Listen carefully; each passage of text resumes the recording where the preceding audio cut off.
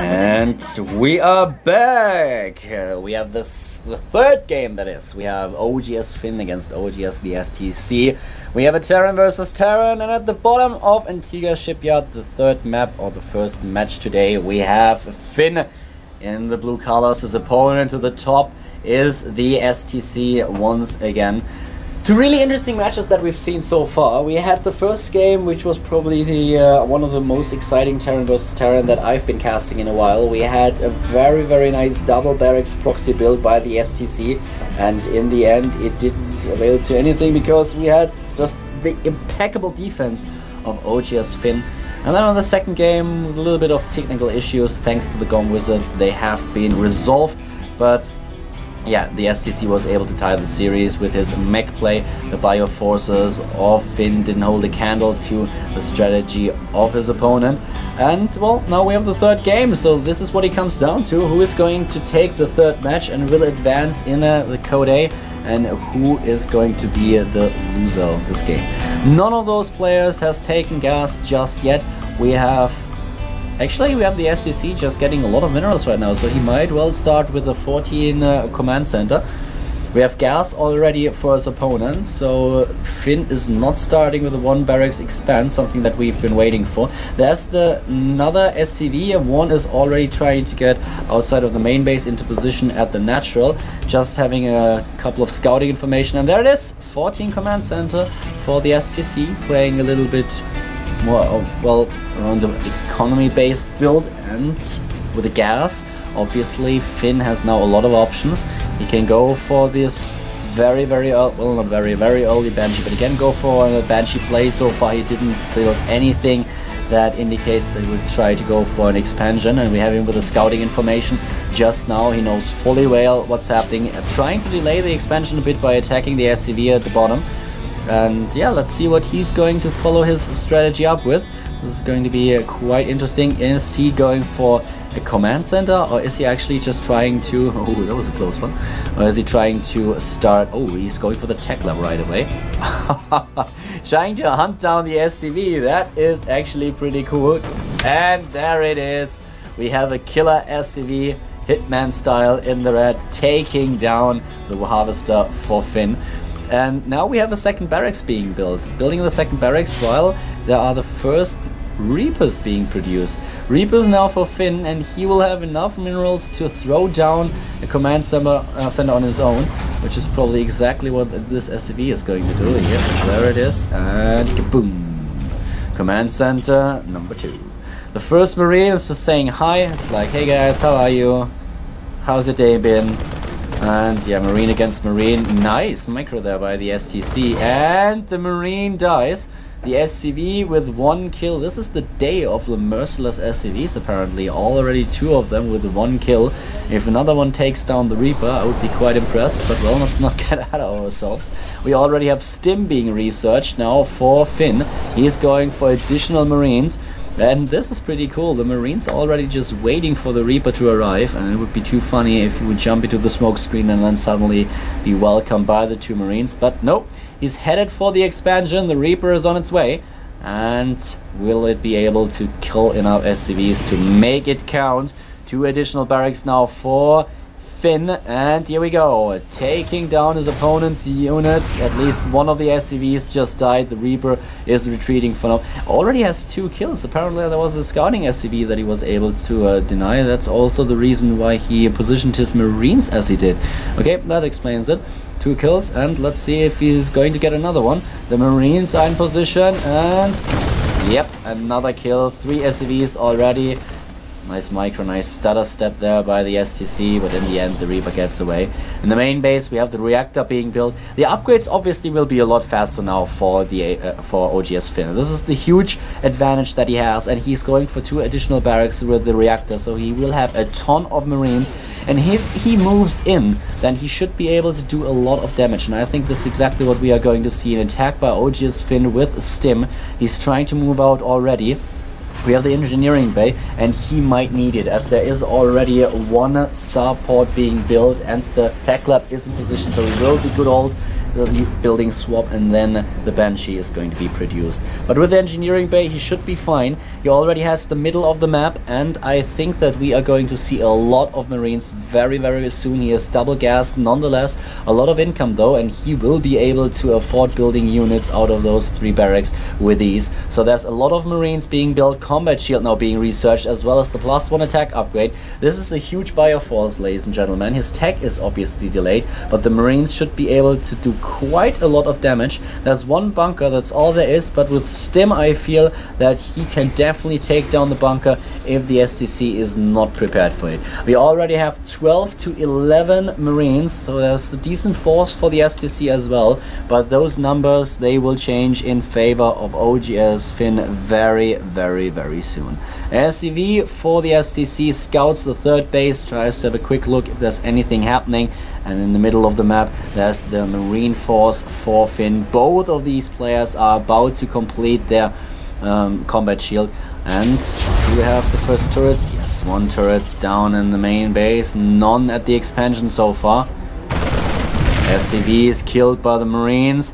And let's have a quick look at how many Marines we have for the STC and for Finn now. 21 to 15, 1 Banshees, 6 additional Marines, and he's moving out now. There will be more in just a few seconds. 5 additional ones are being produced, and he needs to make sure that those Marines do some damage now, because the tanks are already being produced, and if the tank, well, if there are tanks out on the field and the siege mode, then he's in for some trouble.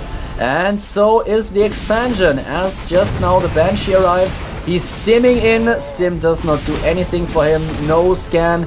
He's not scanning. Finally a scan, but I don't think that the missile turret is going to finish in time. Very nice position for the STC's Banshee. Look at how many kills he already has.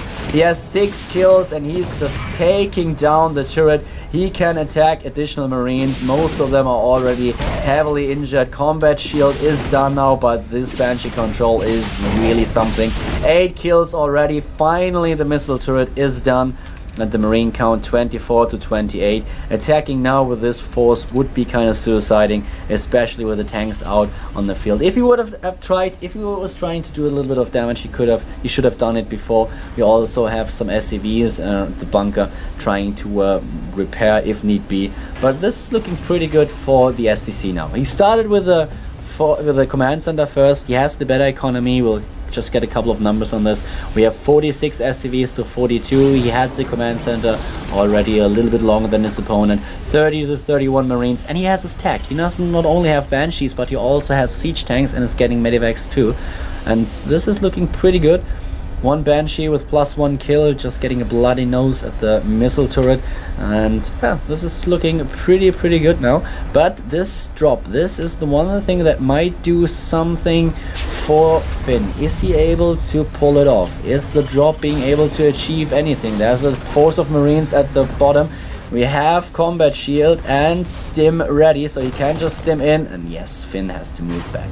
Finn has to move back, and this game is not going well for him. Everything worked in favor of the STC now.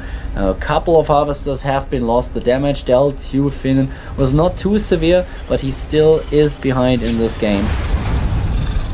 And the drops just retreating to the middle of the map once again. Let's have a quick look at the units killed. 5 workers to 4. Couple of Marines been taken out by the Banshee as well, obviously. But so far, a little bit of a stalemate. We have the armory now ready, or about to be ready for Finn. He also has 1 upgrades, and that's the one advantage that he has over his opponent, because the STC just finished his attack upgrade. He's now going for the armor upgrade for the first one.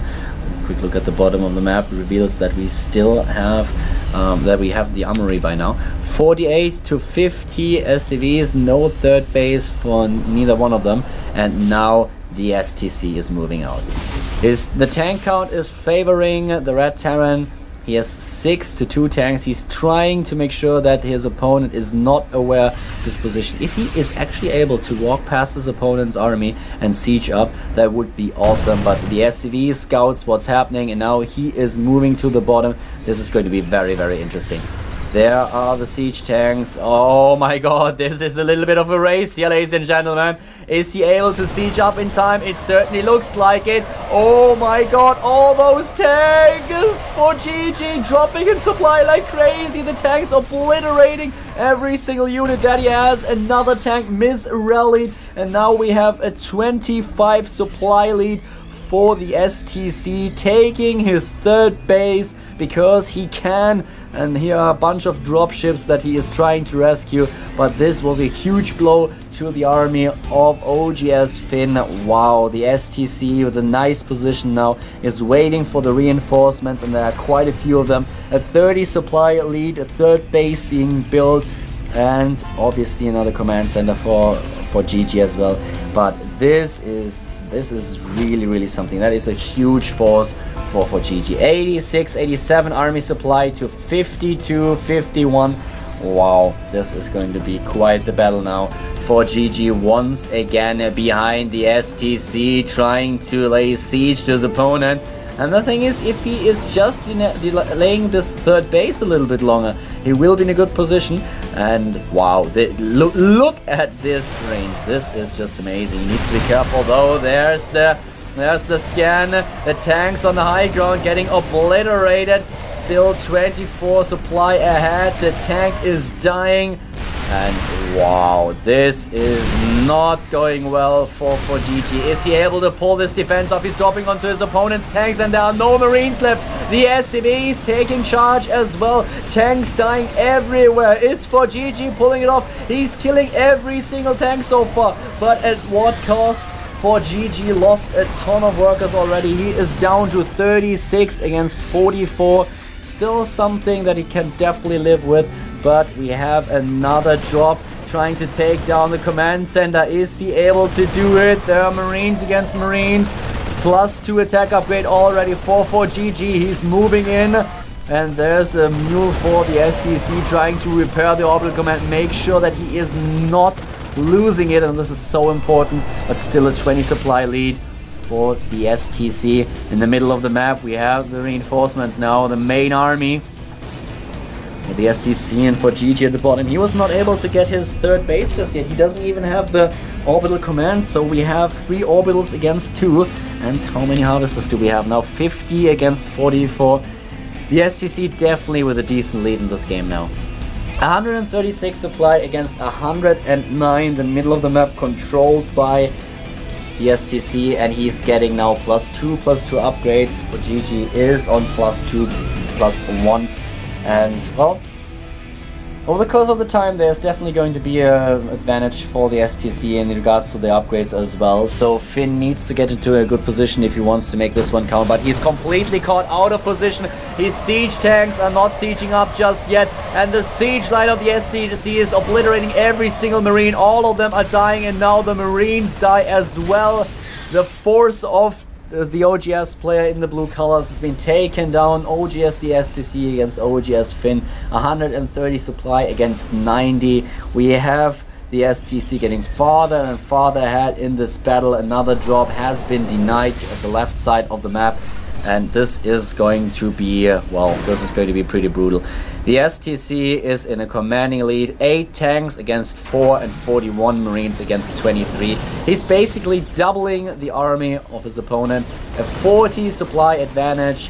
And I don't have to emphasize, I think that in a mirror match, this is a really good position to be in. The rocks are being destroyed, and as soon as he can lay siege to this third base, this should be lights out for Finn. If he's not able to pull off another miracle comeback, then this will be the end of it. The siege tanks sieging up in the back. No more siege tanks in position for OGS Finn. And here come Marines rally in from everywhere. This should be game. Doing a lot of damage. A 60 supply lead by now. Wow. And as his upgrades will hit in just a few seconds, then he will have the upgrade advantage as well. Not only for the Marines, but also for the tanks. He's streaming in with everything he has. The Marines getting killed. The tanks at the bottom as well. This should be it for GG, dropping in supply. 150 against 80. And this third base is being killed. Yep, there it is. The command center is dead and gone. And we have the STC doubling the supply of Finn. +2/+2 for the STC, +2 attack and 1 armor upgrade for Finn. Siege tank upgrades are even 1-to-1, and now a 4th base being taken in the middle of the map. ForGG is moving out in a desperate attempt to take down his opponent's forces, but he will be sandwiched from 2 sides. There we go. We have tanks everywhere. That's the GG. The game is over, ladies and gentlemen, and the STC comes out the victor and advances to the next round of Code 8.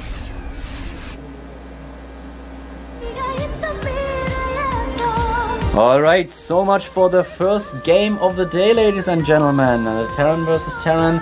We have Finn being defeated by his teammate, by OGS, the STC, and soon we'll start with the second game of the day.